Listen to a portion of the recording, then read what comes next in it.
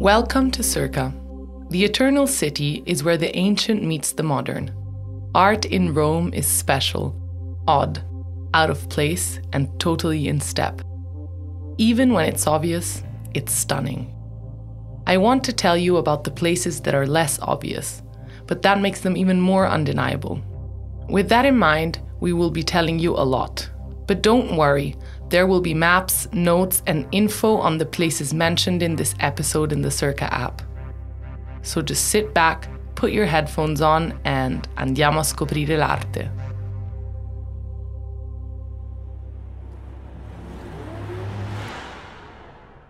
This is a Roman work of art.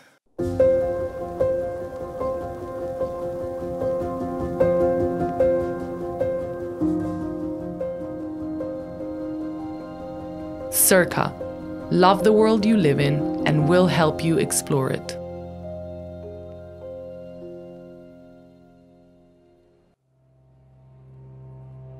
Rome is an open-air exhibition. Film, sculpture, painting, artists here have influenced the history of the city massively. In this episode, I will show you how art, more than anything else, has shaped the city. In Rome, the past and the present are always blurring. When it comes to art, it is the past and the future which begin to meld. Modern art in Rome is unlike any other place because it is showcased with a backdrop of this ancient city. This is not a place where new buildings replace old ones. It is one where they learn to coexist. And the contrast is magic. Art shows in ancient buildings, contemporary international artists exhibiting in old villas covered in marble statues, pop photographers placing their pieces on ancient ruins. This is how Rome does art. You have heard of the Vatican museums, the Colosseum, and the Musei Capitolini. But there are some places that you may not have heard of. They are sometimes ostentatious, sometimes quirky, but always beautiful. This is one of my favorites.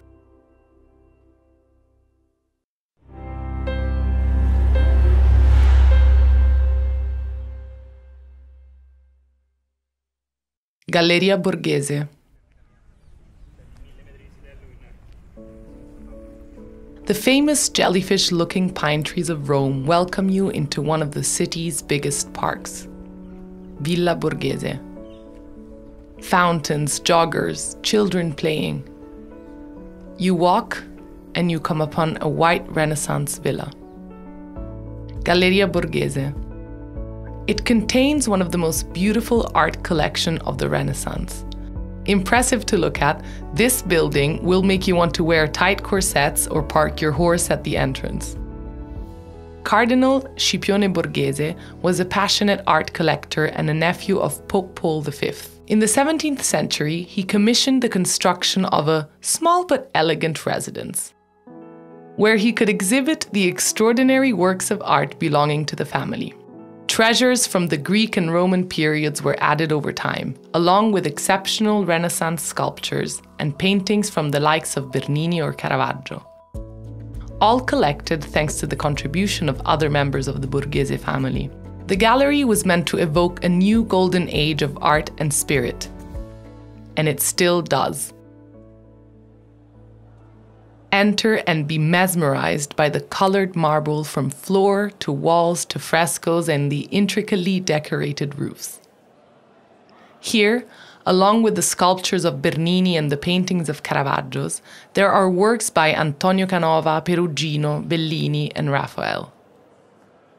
There are masterpieces such as the Venus or the Lady with Unicorn by Raphael, the enigmatic Amor Sano, Amor Profano by Tiziano, and the Hunting of Diana by Domenichino. Despite the impressive number of treasures you see here, most of the pieces from the classical age were sold to Napoleon, and today are part of the Borghese Fund of the Louvre Museum in Paris. If you love mythology, this is the best place to go in Rome. What's fascinating about mythology here is how ancient and contemporary culture combine.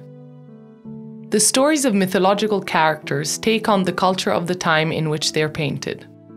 The paintings become commentary. It's art, it's satire, it's blasphemy, it's everything. Or in a different era, it's controversial. It's quite haunting to see how rape culture was part of the culture.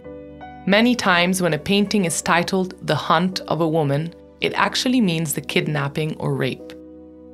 The incredible sculpture of Apollo, god of war, and Daphne, nymph of the Olympus, shows Daphne turning into a tree and trying to escape Apollo. The myth is recounted as a story of love. But the punishment for Apollo's wrongdoings was that he would fall madly in love with Daphne, yet would never be able to get her. He goes crazy and stalks her. Bernini's sculpture, to me, provokes a commentary on consent. It's disturbing, but the work of the artist is meticulous. The leaves look perfect, like they're about to fall, yet they're made of one of the hardest stones. The nearest metro station is Piazza di Spagna, which will give you the chance to check out the Spanish Steps, a magnificent stairway named after the Spanish embassy in the piazza. Get your ticket for Galleria Borghese in advance on the website and check if there's a guest artist that month. The permanent exhibition is incredible and will take you from Bernini to Da Vinci and back again. Sometimes they have modern artists as a contrast to this. Recently, Galleria Borghese hosted the eclectic and very famous Damien Hirst, who displayed his aquatic sculptures next to the old white marble ones. Past meets future, contemporary pieces next to the 15th century paintings by Caravaggio, and the impressive thing is that they didn't even feel as though they were conceived so many centuries apart. After your visit, take a walk in the park and see how Roman life goes on between the trees. You can either stop at the cute little cafe called Casina del Lago in the park, or bring a picnic and eat on the grass under a pine tree.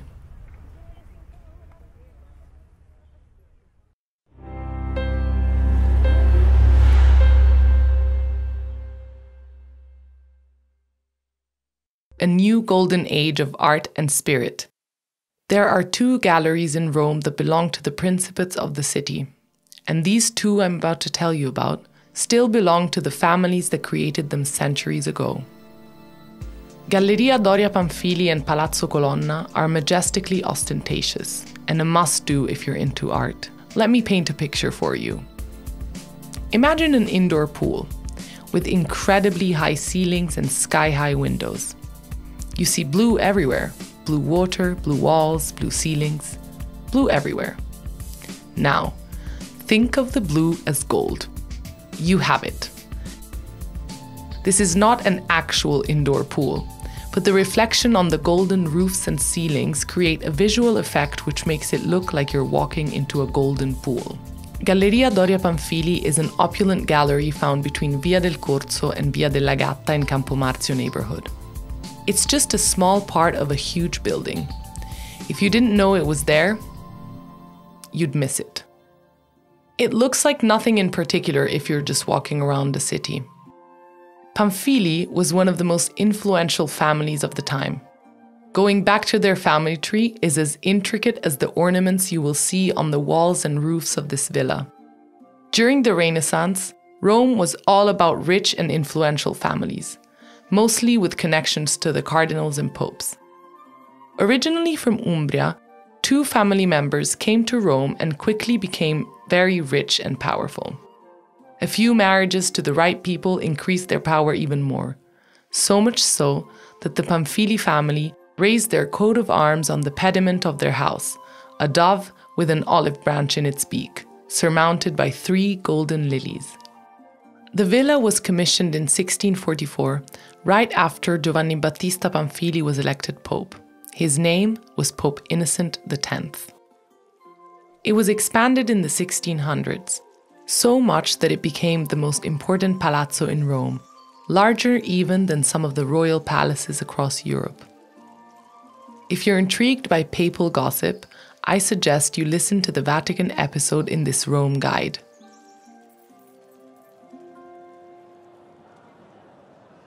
The Doria Pamphili Gallery is a work of art of its own. It is home to one of the most prestigious private art collections in the world, built over the centuries by the merging of powerful noble families. It could be said that this is the product of the most impressive wedding gift registry ever. Inside, you'll find Velázquez, Raffaello, Tiziano, Parmigianino. Perhaps the most impressive work of art in the collection is Velázquez's portrait of Pope Innocent X. The pleat and collar of his robes, his expression peering out at you, you'll be drawn to stop and stare at him. Velázquez didn't try to soften the Pope's angular face or lighten his intense expression. Try to compare the painting to Bernini's bust of Pope Innocent X, also found in the gallery. The resemblance is uncanny. However, Bernini clearly softened the Pope's expression, from certain angles almost making him appear serene. The gallery is at its best on a sunny day, when the sun hits the windows at just the right angle. The entrance fee is around €12, and the gallery opens 6 days a week from 9 a.m. to 4 p.m., except for Wednesdays. Let me take you to another noble gallery, designed to be the most extraordinary palazzo the world has ever seen. The marble floors, the walls completely filled with portraits and paintings, the frescoed ceilings and the imposing windows. It's a dream of what once was, protected by thick stone walls. Galleria Colonna is found in Piazza dei Santi Apostoli, just off Piazza Venezia. The palazzo was built in the 14th century and occupies around 3 acres of land, making it the biggest noble palazzo in the city. Its art collection has been passed down from generation to generation and is still in the hands of the Colonna family. This family is supposedly descendant from a long line of nobles who have lived on this land in Rome for over 1,000 years. Considered a gem of Roman Baroque, the gallery was envisioned by the architect Antonio del Grande and constructed by Bernini, Shore and Fontana. It was commissioned to be the triumphant symbol of the Christian fleet's victory over the Turks in the Battle of Lepanto in 1571. The fleet was led by Marcantonio Colonna, whom you can see painted in both the Sala Grande and the Sala della Colonna Bellica. Sala, to be clear, is the Italian word for room, and there are many salas in the Galleria Colonna dedicated to displaying this extraordinary collection. The Sala della Colonna Bellica is a grand room recognizable by the red marble column at the center, which carries the crest of the Colonna family. Immerse yourself in the angelic landscape with a beautiful roof fresco of angels in the sky, and admire the paintings on every wall calling Venus and love into the theme of the room. The gallery is so special that even an attempted attack on it has now become a work of art. When walking down the staircase leading to the Sala Grande, look out for a cannonball. Yes, that's right, a cannonball. It's been there since 1849, during the Second Roman Republic, a period of revolt by an insurgency against the Vatican powers. The cannonball was launched from the Gianicolo cannon by the French armies, captained by General Oudinot, who had marched into Rome to save Pope Pius IX from the Republican rebels who had occupied the center of Rome. Once you've reached the Sala Grande, take a moment to walk through it slowly. Marble sculptures, incredible frescoes, marble floors, red, green, white, and golden.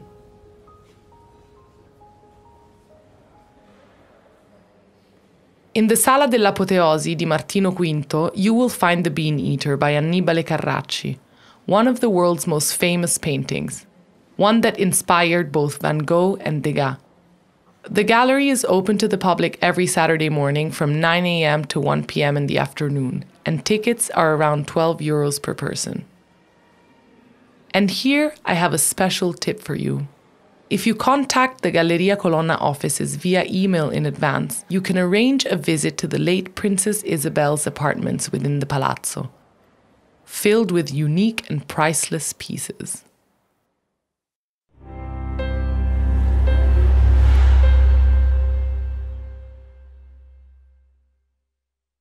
Ancient and contemporary. Let's say you've spent the morning at the Pantheon and have just had lunch and need to digest the carbonara you ate. You might want to have a nice walk. From the Pantheon, walk down Via della Scrofa, a historical road in town, which you will recognize from the small marble pig on the wall, which some think might be from a sculpture from 1445. Surrounded by terracotta houses and cobblestones, make your way to Arapaci's museum. This walk is about 11 minutes, but you can take it slowly and enjoy it as a Roman would.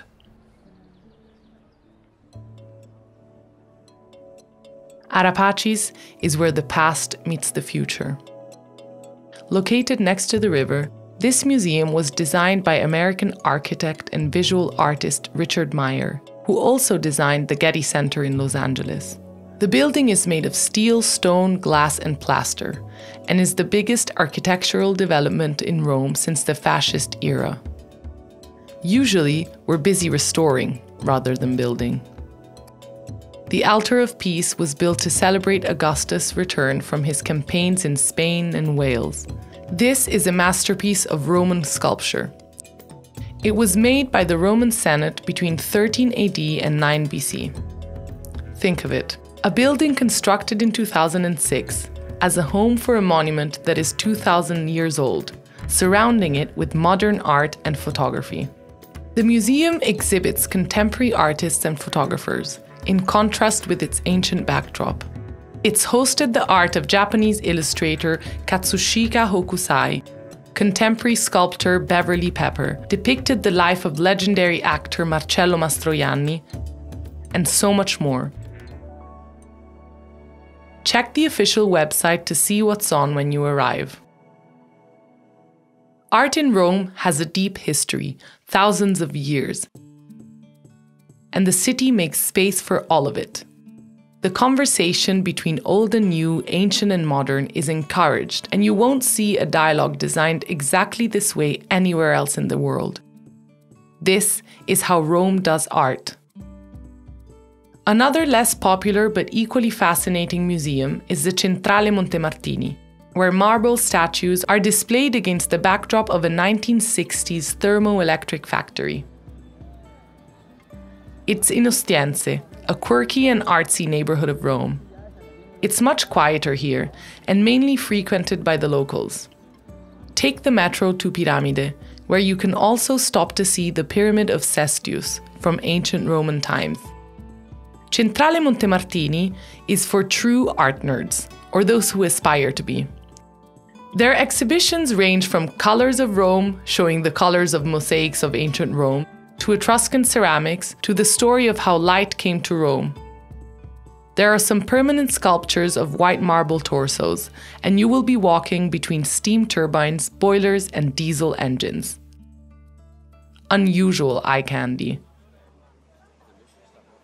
If you like the area, stay and have lunch at Marigold Roma, a cafe with a wellness history originating in the US. More about this in our pop episode in this guide. Or head to the charming streets of Garbatella and have a glass of wine at Mescita, or a Roman-made craft beer at Hey Hop.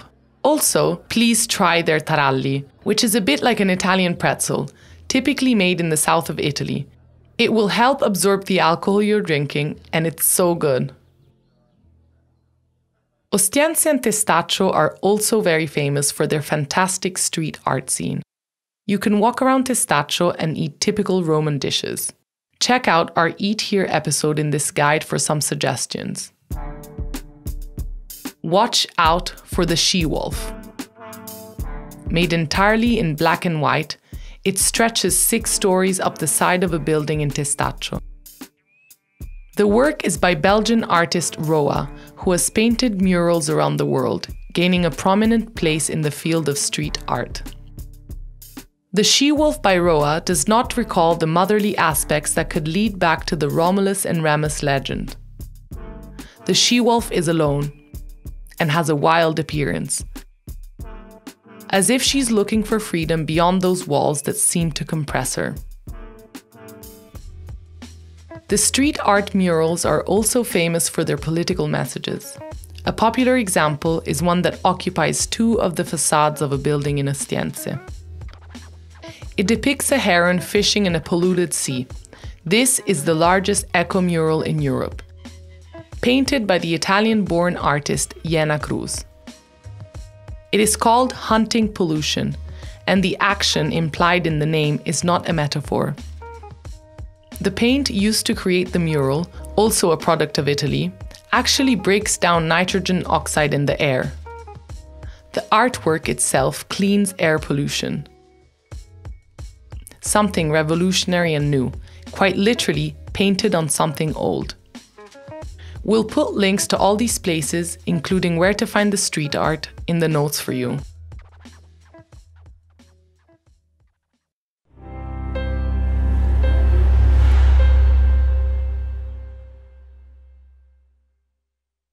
Rome's art scene. In the 1920s, a group of artists founded the Futurist movement of Rome, which would go on to influence artists in the country for decades. Then the war came, and with it, trauma and resistance. Post-World War II, around the 1950s, Rome again became an artist's favorite. The new Paris, you could say. Artists like Picasso moved to Rome for a period of time to complete some work inspired by the city's beauty. In Via Margutta, you can still see his studio tucked inside a beautiful courtyard. Whilst change had begun in the Roman art scene, things really started to accelerate in the 70s. This was a time of huge political turmoil. The anti-war political sentiment grew in the US and influenced Europe, particularly Paris and Rome. In the Eternal City, that took shape as a rebellion against a system that was too conservative and Catholic. Artists would hang out in their studios and in the club bar Jackie O, where you can still go today to have a drink and bask in the dolce vita of Rome.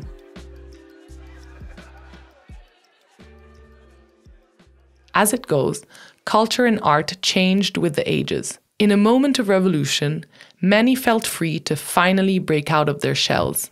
For 1,000 years, art in Rome was dictated by the Catholic Church, both a great patron of artists, but also a confinement on what art could be. Artists felt trapped.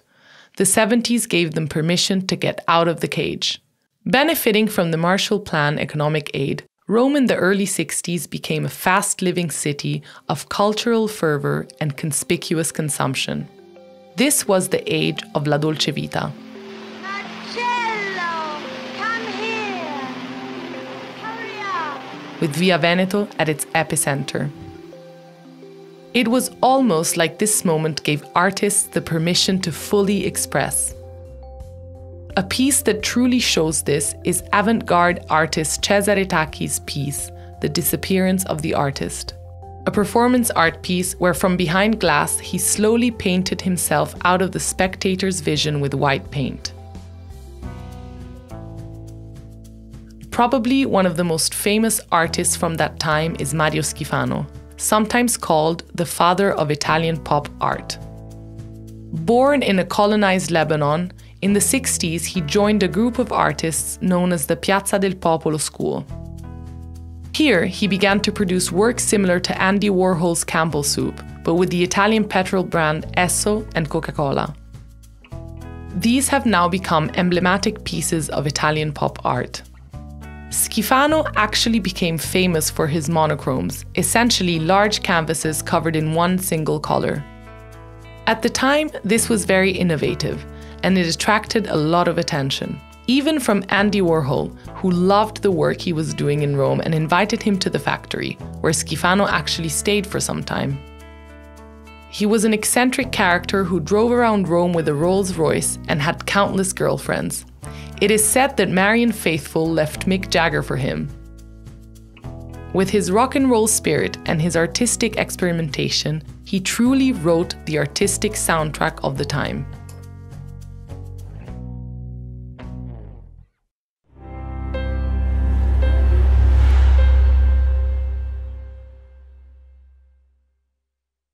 Art in churches. In Rome, much of the art you will see is free. Churches are sort of like time capsules scattered across the city. Hundreds of little fortresses that to this day protect within their walls their own unique and special cargoes. There's something just so special about walking through a church's door. Your nose gets flooded with the delicate and spice-like notes of incense. Your eyes readjust to the dimmer lights and darker walls and the flicker of candles. Your ears get wrapped in a vacuum of semi-silence that is just so different from the cacophony of the outside world you left behind. It's a living work of art, and on the walls, some of Rome's greatest artistic treasures. It's okay to feel a little more reverent as you take it all in. That's how it's supposed to feel.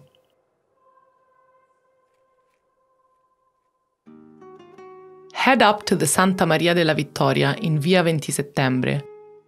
It's a beautiful Baroque church from 1620 that hides Bernini's masterpiece, the statue titled Ecstasy of Saint Teresa. He himself declared it his most beautiful work, and there's more than one reason why he managed to outdo himself when sculpting it. Bernini was the most prominent sculptor of his time, favored by Pope Urban VIII of the Bernini family, who allowed him complete reign over all and any commissions, as well as the papal family's full patronage. He was the boss. When Pope Innocent X, the stern pope from Doria Pamphili, succeeded Pope Urban, he quickly dismissed Bernini and took away his patronage, leaving the sculptor to work on commissions other than those of the papal state. And so, when Bernini was hired to design a family chapel inside the Santa Maria della Vittoria church, he went into full-on revenge mode and decided to create his most beautiful sculpture to date, show the new pope what he was missing. I think that's a feeling we can all relate to. The sculpture is of Saint Therese, who described in her diary a vision she experienced of meeting an angel who pierced her heart with a flaming rod, causing her a burning sensation of both pain and pleasure. You'll find her at the left of the altar, and if it seems too dark, there's a little box in which to put a coin in to turn on the lights. From Bernini to another favorite son of Rome, Caravaggio. Visitors come from all around the world on a pilgrimage to view his art in person. There are around 25 of his paintings hanging throughout Rome, but let me tell you about a few you shouldn't miss. My personal favorite Caravaggio is The Calling of St. Matthew.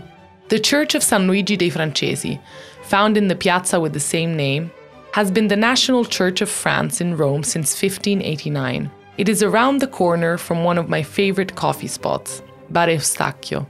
The majority of his artwork is an ode to France and its saints, both inside and out. The facade is decorated with statues of French historical figures like Charlemagne.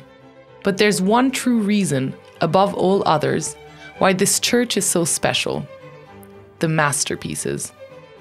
Not one, not two, but 3 Caravaggios, all in one place.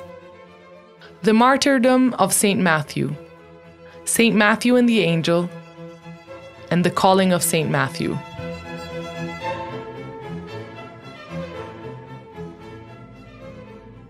I get chills thinking about them. The Martyrdom of St. Matthew was probably the hardest for Caravaggio, as he had never painted on such a large canvas. But his use of light in the paintings was revolutionary. When the paintings were unveiled in 1600, Caravaggio completely changed the artistic balance in Rome by effectively ending the late Renaissance period of painters known as Mannerists. Think Raphael and Da Vinci with their incredibly delicate featured people.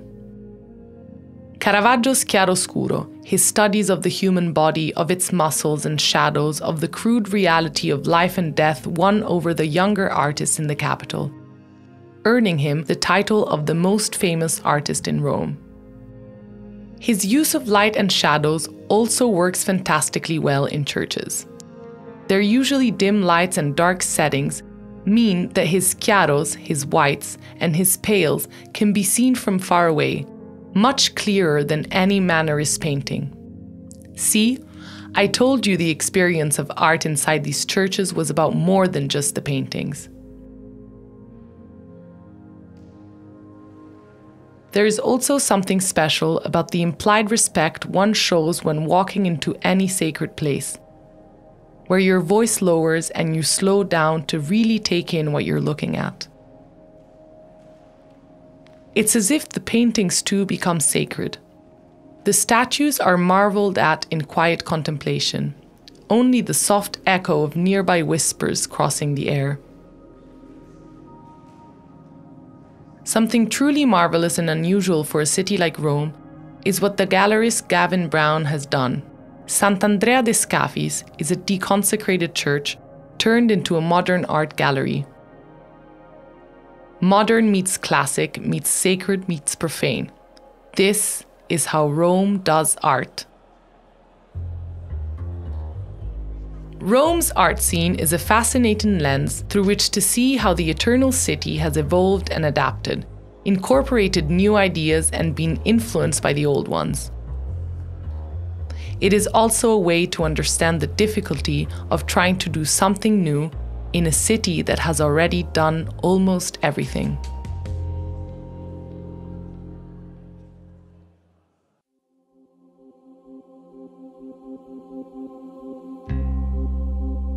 Thanks for listening to our art episode in Rome. Remember to check out the other Rome episodes in this guide for deeper dives into food, film, La Dolce Vita, and much more. If you're heading to Rome right now, in the near future, or would just like to learn all about a place we truly love, you'll get instant access to the full guide, plus new episodes on a regular basis when you subscribe to Cerca. Find us on Apple Podcasts, Spotify, or download the Cerca app, where you can also get pictures and maps and notes to the places in this episode and more. Maybe you'll want to sample our guides from Mexico City, London, New York, LA, and many, many more to come. Cerca. Love the world you live in, and we'll help you explore it.